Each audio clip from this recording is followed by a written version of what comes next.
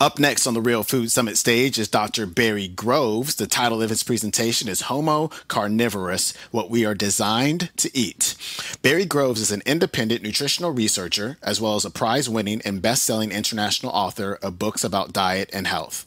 He has lived on, researched, lectured, and written about a low-carb, high-fat diet for over 50 years. He is also a director of the Foundation for Thymic Cancer Research, a founding member of the Fluoride Action Network, a founding member of THINKS, the International Network of Cholesterol Skeptics, and an honorary member of the board of the Weston A. Price Foundation. For relaxation, Barry took up archery in 1982. Between 1987 and 2007, he won 35 British championships with 21 British records and 11 gold medals at the international level, including 6 world championships with 5 world records. You can learn more about Barry at www.secondopinions.co.uk. Again, that's www.second-opinions.co.uk. Barry has elected to give his presentation without question, so here's Barry.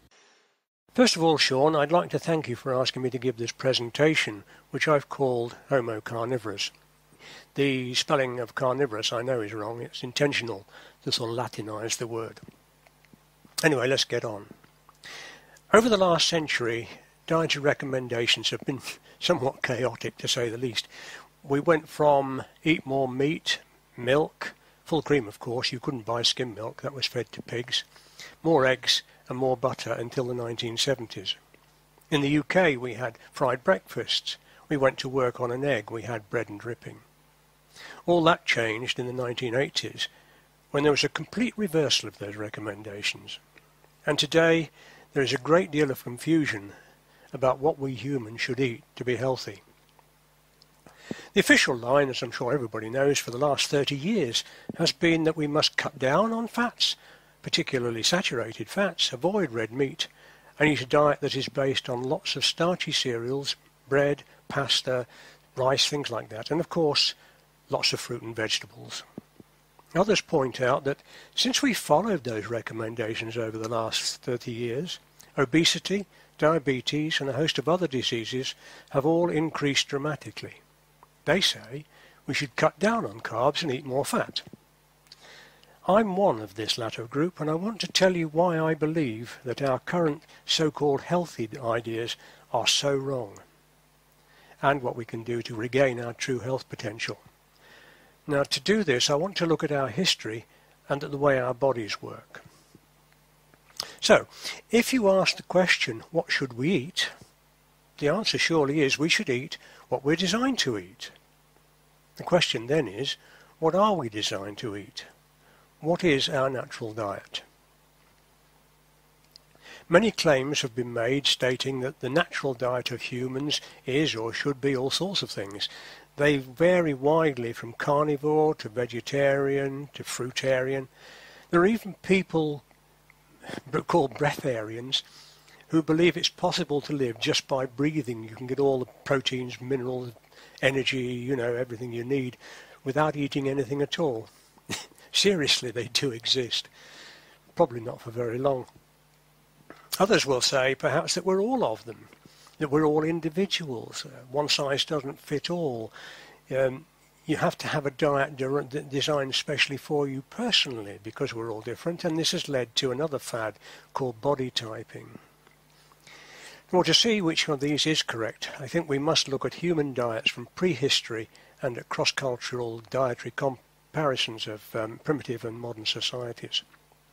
It's also useful to consider the diets of mankind's nearest relatives, the other primates, because we are a primate, and at how our bodies are designed.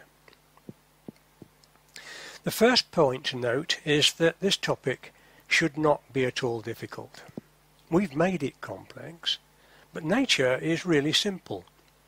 Do wild animals in their natural environment require instruction or frequent bulletins from a Department of Health to guide them in their choice of food? Of course not. When did a primitive tribesman consult a calorie chart before deciding what and how much he should eat? They eat what comes naturally to them, and in the quantities they want, and whenever they like. And it really is quite simple. Herbivore are animals which seek and eat plant food, and carnivorous animals hunt and eat the plant eaters. Really, nature is not complicated. Wild animals are perfect examples of optimum nutrition resulting from their respective correct balanced diets, and that applies equally to humans. And body typing is nonsense.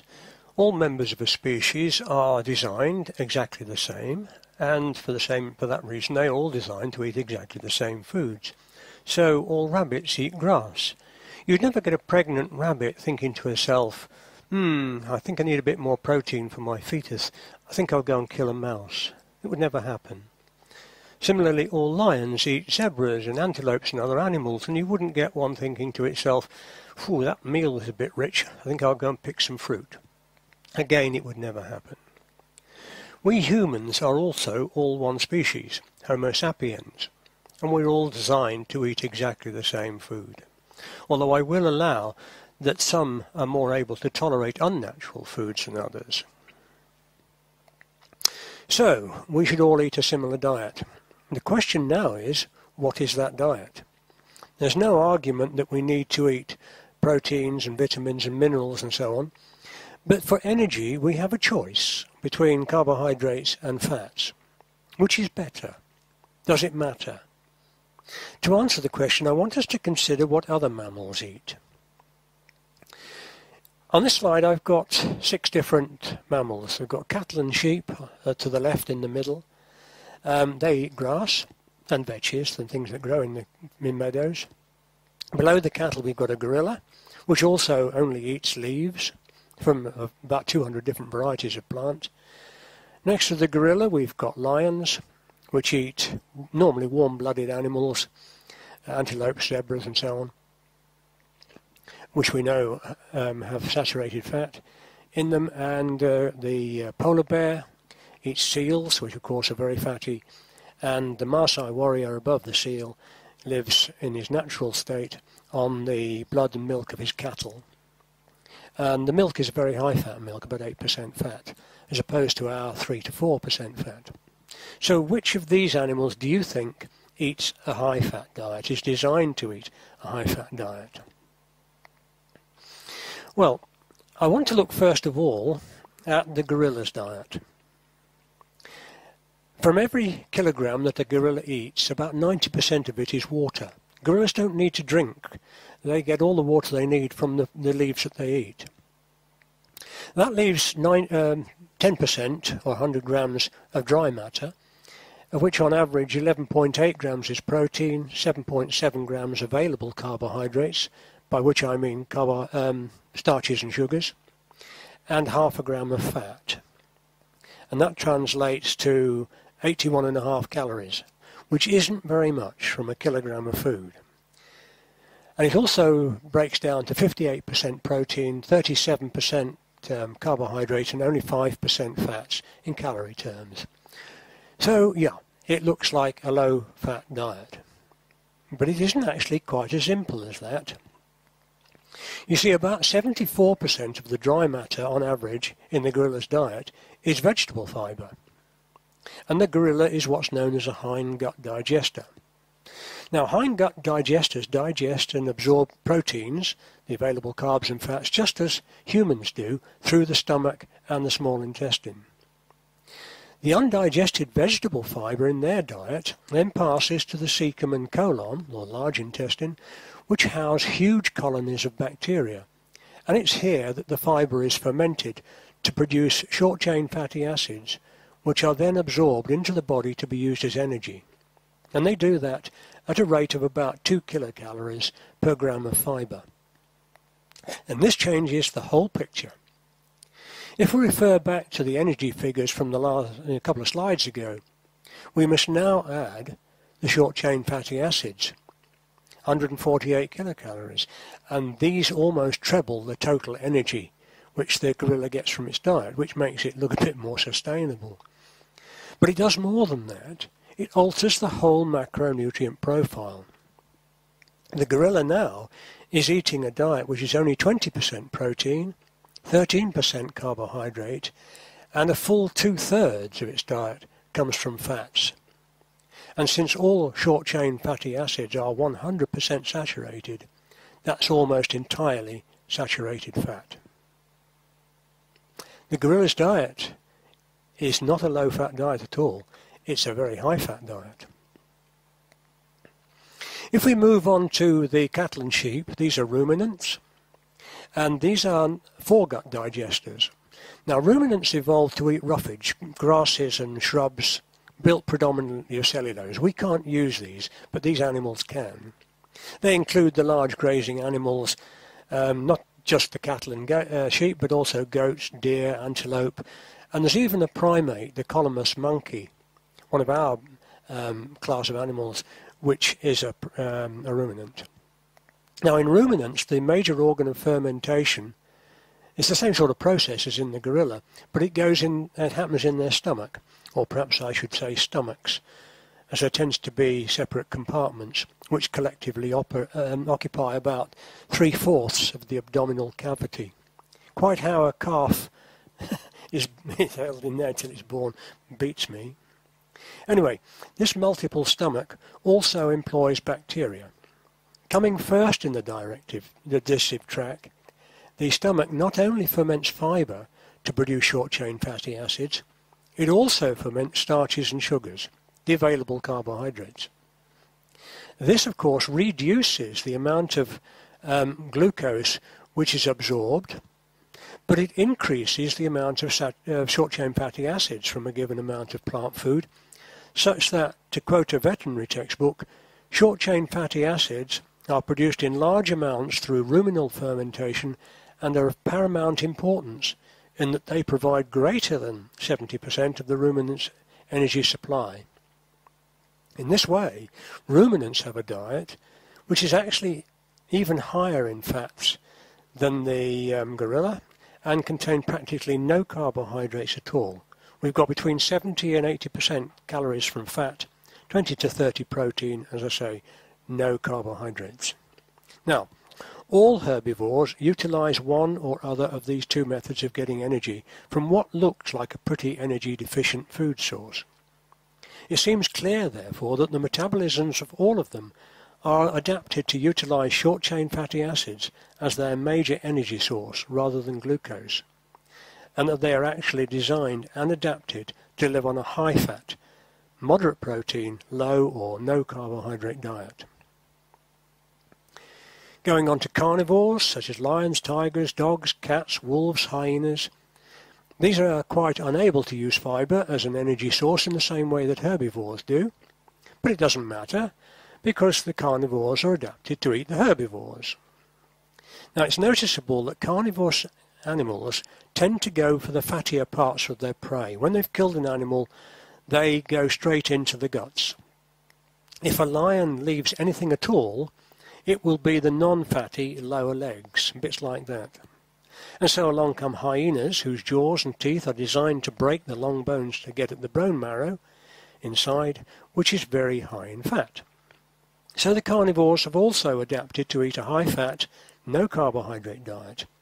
And it's actually not very different from the ruminants in profile. It's 70 to 80% fats, 20 to 30% protein, and again, no carbohydrates.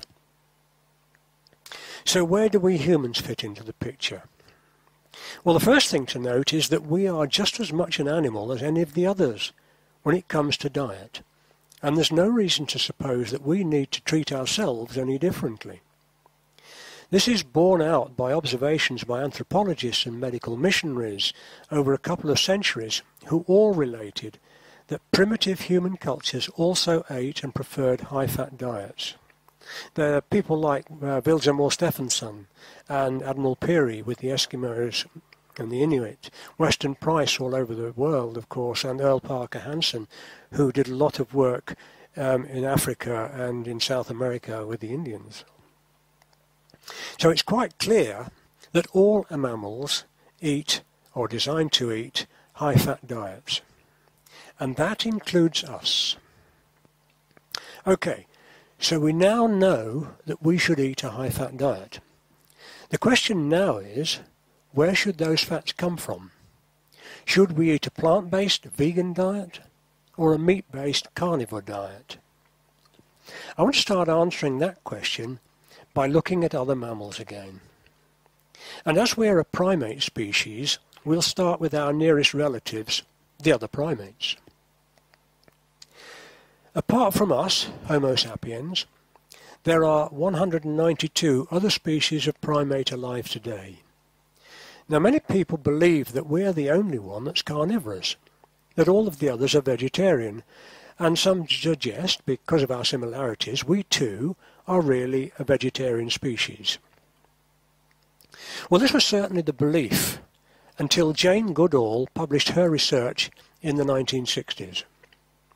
It had been assumed that chimpanzees ate only plant foods, but Goodall discovered that they chase, catch, kill and eat monkeys, baby baboons and other small animals, and the picture here is of a chimpanzee eating a colobus monkey. In the mid-1970s, about a decade later, Diane Fossey and Richard Perry also showed that other great apes, gibbons, orangutans and baboons also kill and eat small animals regularly. And the most primitive primate of them all, the tarsier, or tree shrew, is entirely carnivorous. Now, these studies led to primates being reclassified as omnivores. But if other primates eat meat, there is no reason why we shouldn't. In fact, we seem to have taken carnivory to the extreme. The evidence for this is overwhelming. We can trace human evolution from remains and artifacts of early hominids found in Africa, our ancestors, and other parts of the world for millions of years. We have fossilized bone records, both of our hominid ancestors and of animals, and we have found stone tools and implements which are best suited to killing and cutting flesh. The first evidence lies in the fossil sites of Africa, widely accepted as our birthplace. Here, where hominid remains are found, so also are animal bones, sometimes in their thousands. If those hominids were not meat-eaters, why is that? Next, there are cave paintings in many parts of Africa, Europe, Asia, the Americas and Australia, which depict hunting scenes. I've got a selection of them here. Now, it's quite obvious these people are hunting the animals. They're not looking on them as pets. It's also very obvious, because they went to a lot of trouble to paint these pictures, that hunting and animals were important to them. Wherever you look throughout the world, you will not find a cave painting like these of a fruit tree or fruit anywhere. And we also have hominid feces, which are called coprolites. These have been found to contain just about anything that will come from an animal but won't digest: fish bones, heads, small animal bones, bird feathers, eggshells, and so on. But in coprolites found before 50,000 years ago, no plant material such as fibre and seeds. And this finding is highly significant. Most plants reproduce with seeds. Many of these seeds are designed to be eaten by animals, to pass unaffected through the animal's digestive system without harm, and pass out the other end to be deposited in a nice lump of manure to take root somewhere else. The fact that no seeds have been found in human or hominid coprolites means that our ancestors cannot have eaten them. But I think the most important evidence of all comes from studies of our brains. I've called it, if you want to get a head, get a brain, because our brains are truly enormous. But they weren't always that big. Measuring cranial cavities of hominid fossils, we found that in those between about 6 million years ago and 2.5 million years ago, brain sizes remained fairly constant for that 3.5 million years. Then began a spectacular increase in size when our brains increased to 4 times the size, from about 350 millilitres to over 1,500 millilitres. So we have another question. Why? What happened about 2.5 million years ago which could have had such a dramatic effect? Well, several people have come up with different answers. The answer, I think, lies in the subject which is very topical today, climate change. About 2.5 million years ago, the world cooled down and a series of ice ages began which lasted until only a few thousand years ago. For that 2.5 million years, even places close to the equator would have had a climate similar to that of Greenland today. With long cold winters and short cool summers, there would have been very few plant foods available for much of the year that our ancestors could have eaten. It was inevitable that animal food should occupy an increasingly prominent place in our ancestors' menus. Animals such as the reindeer of today have the ability to nuzzle underneath the snow to find and eat mosses and lichens which are found there. We can't eat them, of course, but they can. It was the same then. Just as the Sami do today, there is very little doubt that our ancestors must have relied on those animals for their food. They would have followed animals like the reindeer around and eaten the animals who were eating the mosses and so on. We also have a change in teeth size. We have smaller molar sizes, less robust facial muscles, and alterations in incisor shape from that time, which also confirm a greater emphasis on foods such as meat that requires less grinding and more tearing. And we know what animals were around at that time. We have flat-faced bears, woolly rhino, woolly mammoths, and so on. And all these animals carried a lot of body fat. An increasing proportion of meat in the diet would obviously have provided more animal protein, a factor perhaps related to the increase in stature which accompanied the transition from Australopithecines through Homo habilis to Homo erectus and modern man. All Ice Age animals also carried substantial amounts of body fats, both as insulation against the cold and as energy reserves. This greater availability of animal fat was a more important dietary alteration, I think. We know that early hominids broke skulls and long bones to get at the brain and marrow fats from a broad range of animals. These and other carcass fats were probably as much prized by them as they are by modern human hunter-gatherers today.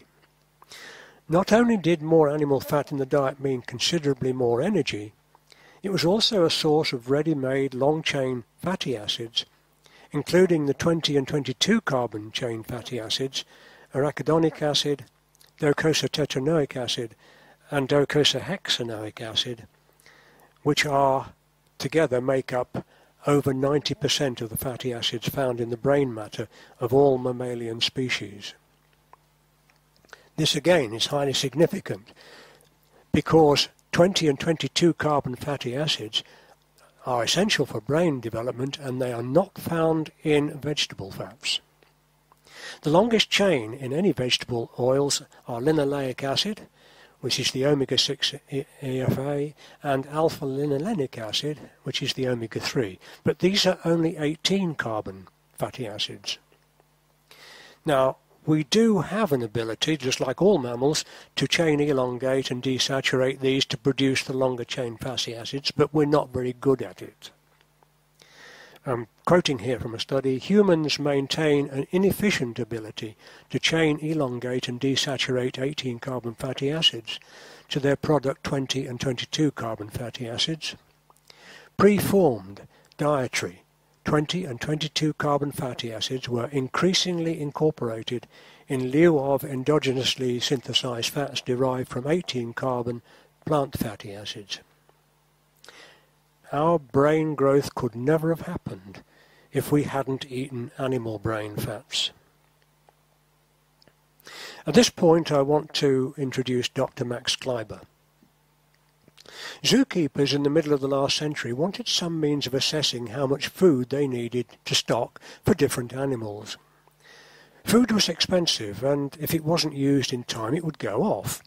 Now, they obviously didn't want to overstock, and on the other hand, they couldn't afford to run out. So they needed somebody to work out how much they needed to keep. And Max Kleiber, a doctor of science, got the job. He studied a wide range of animals and he found that the bigger the animal was, the more food it ate. Not surprising. But the relationship wasn't simply a case of double the size, double the amount. He found that the amount of food required approximated to the animal's metabolic rate to the power 0.75, and this ratio became known as Kleiber's law. Kleiber's law also applies to the sizes of energy-producing or using organs within the body, the heart, the brain, the liver, the gut, muscles, and so on. Now, the size of any organ that is directly concerned with metabolic turnover should comply with Kleiber's law. If we measure the size of these, and they are in accordance with Kleiber's law, each part's quotient will be 1. A quotient greater than 1 means the organ is larger than expected, and a quotient less than 1 indicates a size smaller than expected. The brain is an organ which should comply with Kleiber's law. If we look at our brains and subject them to Kleiber's law, we find that they're almost 7.5 times as big as would be expected for an animal of our size. Now that's huge. But if we then look at the amount of energy they use, the quotient is nearly 30 times as large as would be expected. And that is truly colossal. And it brings up another question. Where does the enormous amount of energy our brains need come from? Now, unless you're a breatharian, of course, the only place it can come from is the food we eat. So, you either need a very large gut with a large absorptive surface, or you need a very energy-dense diet, or of course both. So, have we got a large gut? Well, no. Quite the reverse, in fact. Using Kleiber's law, we find that our gut is actually much smaller than would be expected in an animal of our size. Our stomach, for example, is only about 1/3 as big as would be expected. Our small intestine is only 3/4, and that's where most of the food is absorbed. Our cecum is practically non-existent. You can see it there. We call it an appendix, about the size of a little finger. And our colon is only just over half what would be expected. Now, all of these values are considerably less than 1. Now, this is particularly obvious in the case of the cecum. The cecum is part of the gut between the small and large intestines, which is present in all mammals, but with differing sizes depending on the mammal's natural food supply. Hindgut digesters, like the gorilla, have a large cecum, hosting billions of bacteria which break down plant materials such as cellulose. Exclusive carnivores, whose diets contain little or no plant material, have a much smaller cecum, often partially or wholly replaced by the vermiform, as it's called, appendix. And this is the case in humans. This is quite obvious when we compare the gorilla with the man in the picture I've got there. Look at the size of the gorilla's abdomen compared with a man's. This is because the gorilla's large abdomen is mostly cecum and colon, which in humans is very small. As a consequence, we absorb very little nutrition from our colons. Perhaps surprisingly, our energy intake is actually in accordance with Kleiber's law. We do eat about the same amount as any other animal our size. Our brain is only 2% of total body weight, but it uses as much as 1/4 of our total resting energy. And because it's so huge, something else has to suffer. This is why our gut is so small, and other energy-using organs such as the heart, liver, and muscles are also so puny compared to other animals. If we put all this together, we can only come to one conclusion. For the absorption of sufficient energy and nutrients for our bodies to function properly, our food must be very nutrient and energy dense. Now, the only macronutrient with sufficient concentrated energy for this is fat. And fat meat is the only practical source, as eating plants would increase the consumption of carbohydrates and fibre. And indeed, we have a very long love affair with fat.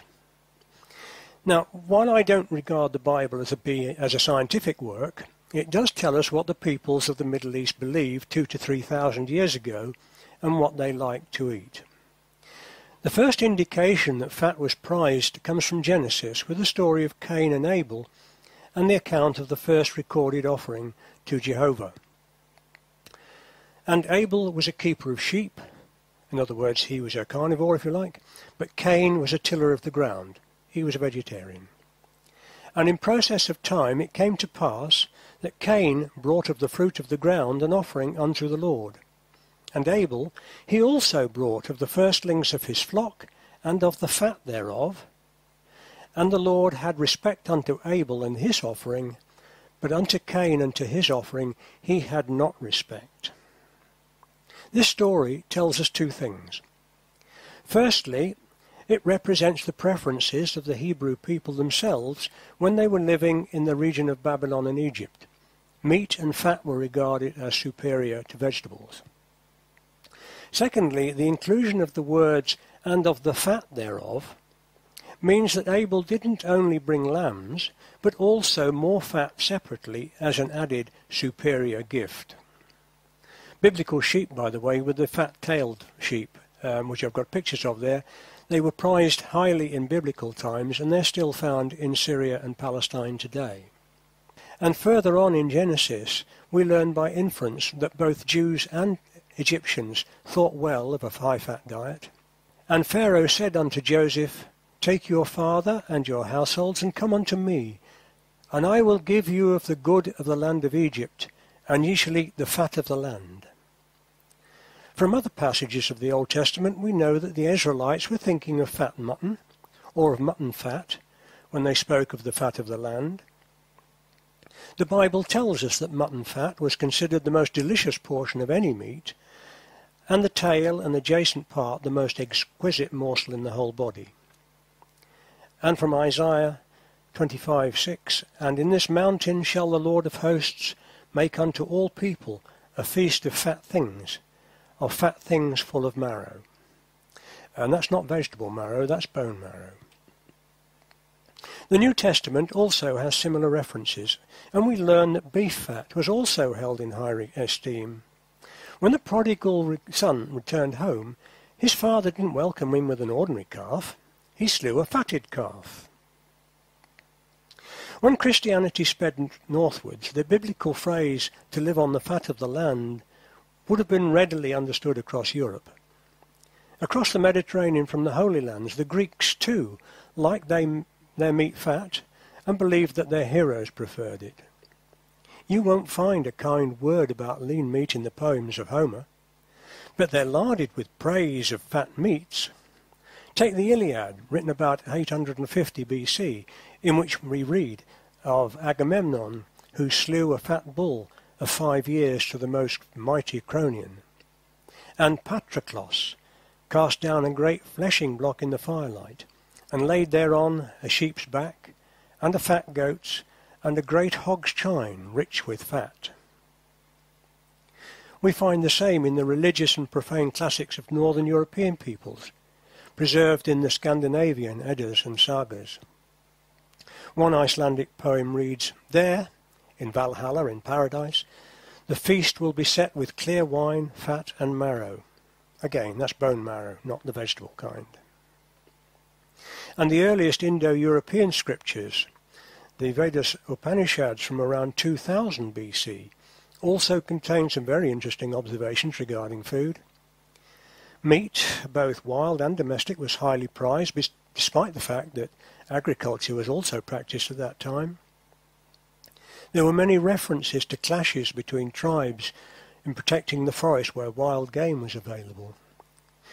And it's actually interesting that some of the old medical manuals were so sophisticated as to give us insights into the problem of tooth decay in the early days of agriculture. Royalty of the period, with abundant access to sweet and acidic fruit, had famous toothaches. Medicine men with narcotic painkillers were in very high demand in those days.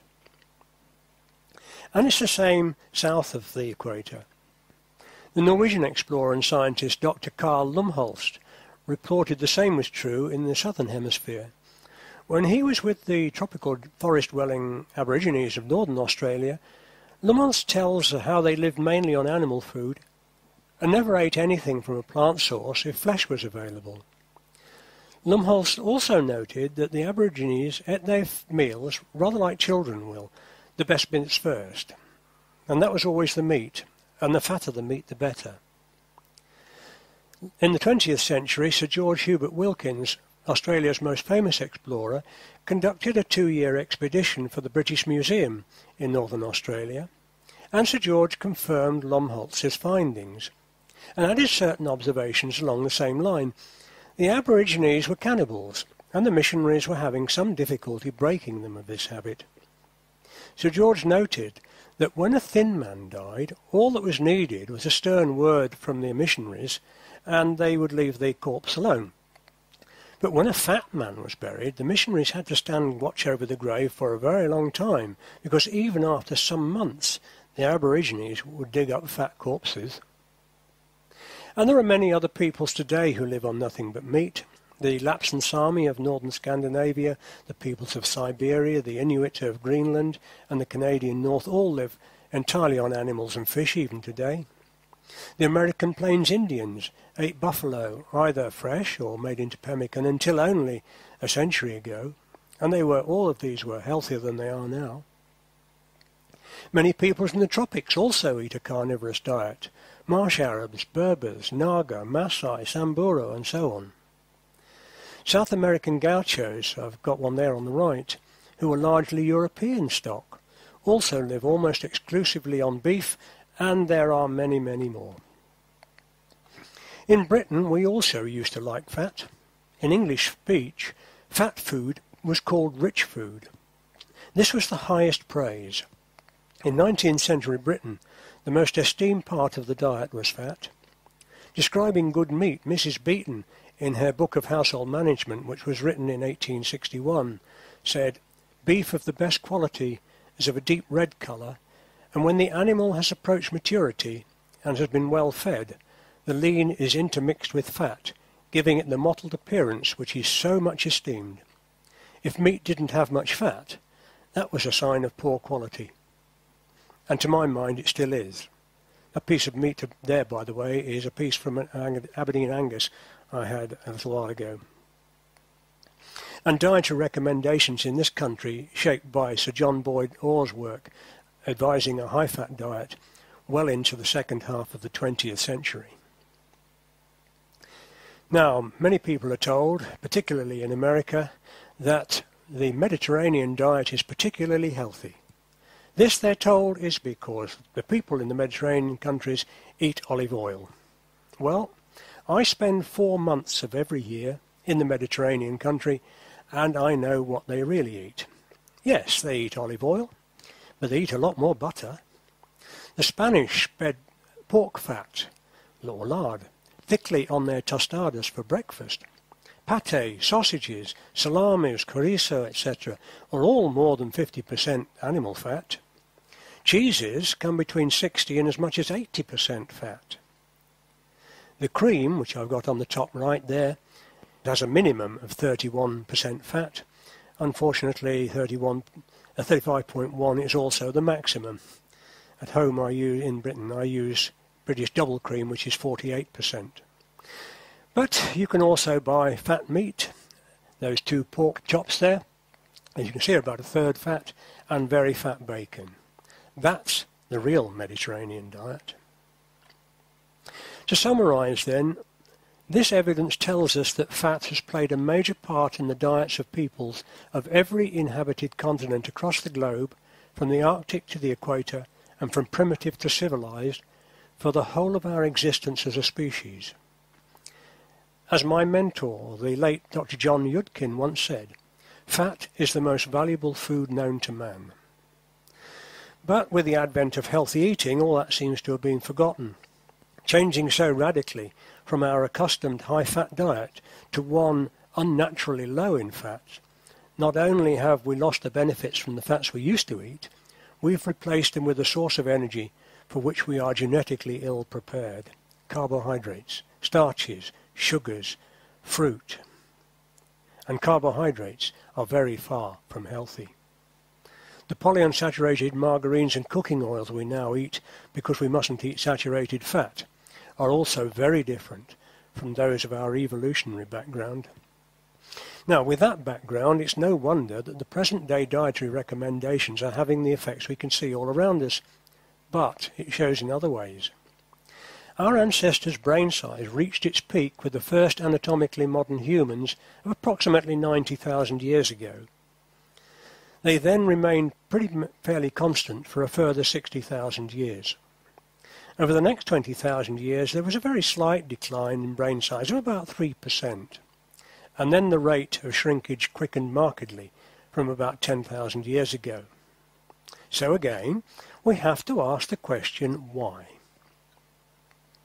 Well, 10,000 years ago was the time when the last ice age finished and the world began to warm up. It was the beginning of an agricultural revolution, a transition from nomadic hunting and gathering communities and bands to a more settled life of agriculture and animal husbandry. And it heralded a dramatic change in our lifestyles and our food supplies.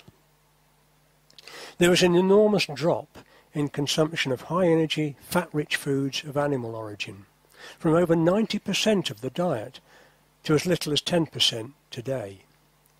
And that was coupled with a large rise in grain consumption, cereals, which are not only less energy dense, but also deficient in vitamins, minerals, essential amino acids and fatty acids. Today, cereals are by far the largest source of food in the world, far bigger than all the other classes put together. And meat, even if you include milk and eggs, comes a very lowly fourth.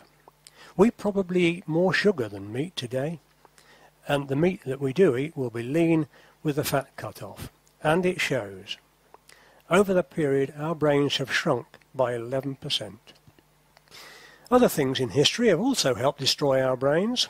About 200 years ago, the Industrial Revolution heralded a second dietary revolution, which had two powerful but opposite effects on our health.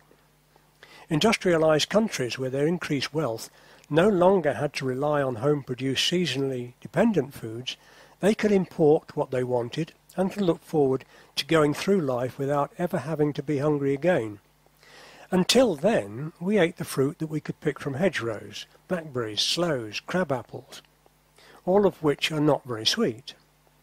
With the international commerce, however, came new, sweeter fruits which tasted nicer. As a consequence, people changed from eating what they needed to eating what they liked. And if they still ate the indigenous fruits, they put sugar on. The next change in our diet, it speeded up much quicker when a new disease, which we now call coronary heart disease, or CHD, suddenly took off in the 1920s across the industrialized world and became a major cause of premature death. This graph I've got here is from England and Wales. Graphs for the United States and other industrial countries are something similar. Now, this new disease was very worrying because doctors really hadn't got a clue what was causing it. In 1953, an American doctor, Ansel Keys, used data from 6 countries to prove, he said, that increasing levels of fat eaten was the cause of the rise in coronary heart disease in those countries. This study, however, is quite fraudulent. At the time Keys did the study, in 1953 or the early 1950s, there were data from 22 countries he could have used. He didn't use those which didn't fit with what he wanted to show. Now, I've put 2 of them in here. For only 2 reasons really. They both begin with the same letter and they're both European. These are France and Finland. As you can see, Finland has about 10 times as many heart deaths as France, even though the Finns actually ate slightly less fat. And if you use all the data replotted 4 years later, it is clear that there's absolutely no correlation at all between fat intakes and heart disease. Nevertheless, the fat causes heart disease hypothesis was persuasive. If Keys was right, that gave the doctors an easy out. All they had to say was, don't eat so much fat and you'll be all right. Although this has never been proven, it still rules our lives today. So we have evolved over several hundreds of thousands of years to eat and cope with animal fat. Despite this, doctors argue that the cause of heart disease is too much animal fat. Surgeon Captain Trevor Cleve, back in the 1960s, said, however, for a modern disease to be related to an old-fashioned food is one of the most ludicrous things I ever heard in my life. Of course, he's right. They also say that it's a result of a lack of polyunsaturated plant oils, such as corn oil, safflower and sunflower and canola oils. But think about it. How can this present epidemic be caused through a lack of something we've never eaten? And then in the 1980s, healthy eating was introduced, and we had carbohydrate-based low-fat foods, and things got worse for our health even quicker with healthy eating, which recommended this sort of a diet. And we can see the consequences of this all around us. There's been a dramatic rise in a whole range of diseases. Obesity is the most obvious one, diabetes, heart disease. We get 3 times as many cancers now as when healthy eating was first introduced, and there are many more. And then in the late 20th century, the pace at which our diet became increasingly unnatural quickened. Science made possible the production of synthetic foods that had the appearance, texture and taste of the real thing, but very few of the essentials, the proteins, the fats, the vitamins, the minerals, and so on. Give you an example, I like cream in my coffee and on fruit. So when I was in the States a few years ago, I tried to buy some, only to find abominations like fat-free sour cream. Now, how can you have a fat-free cream when cream is fat? Just look at it.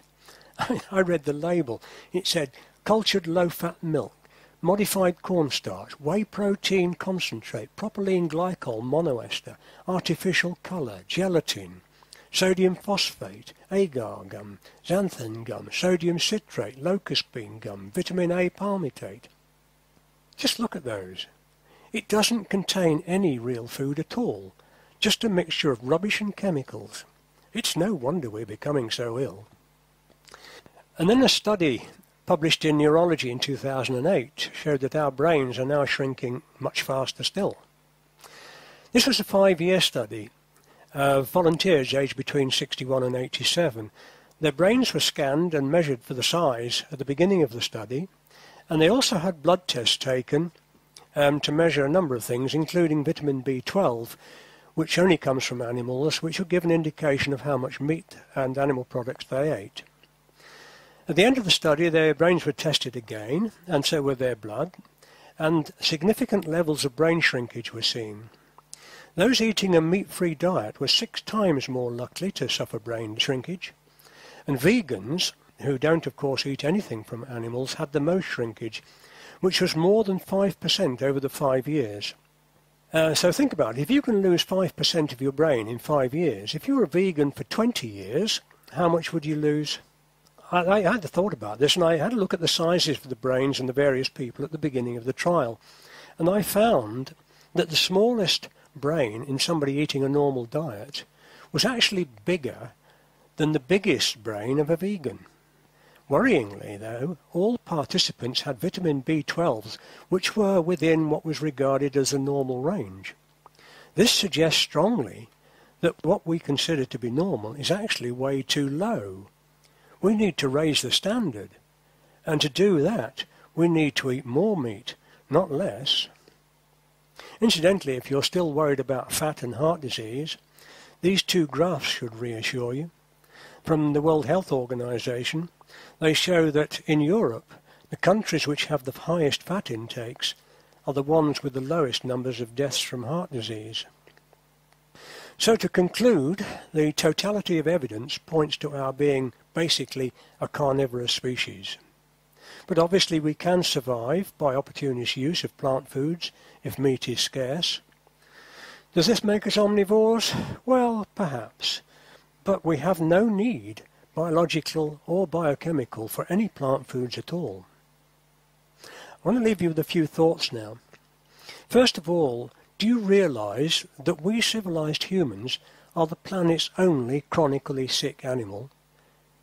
No wild animal or human culture living on its natural diet suffers the chronic diseases we do.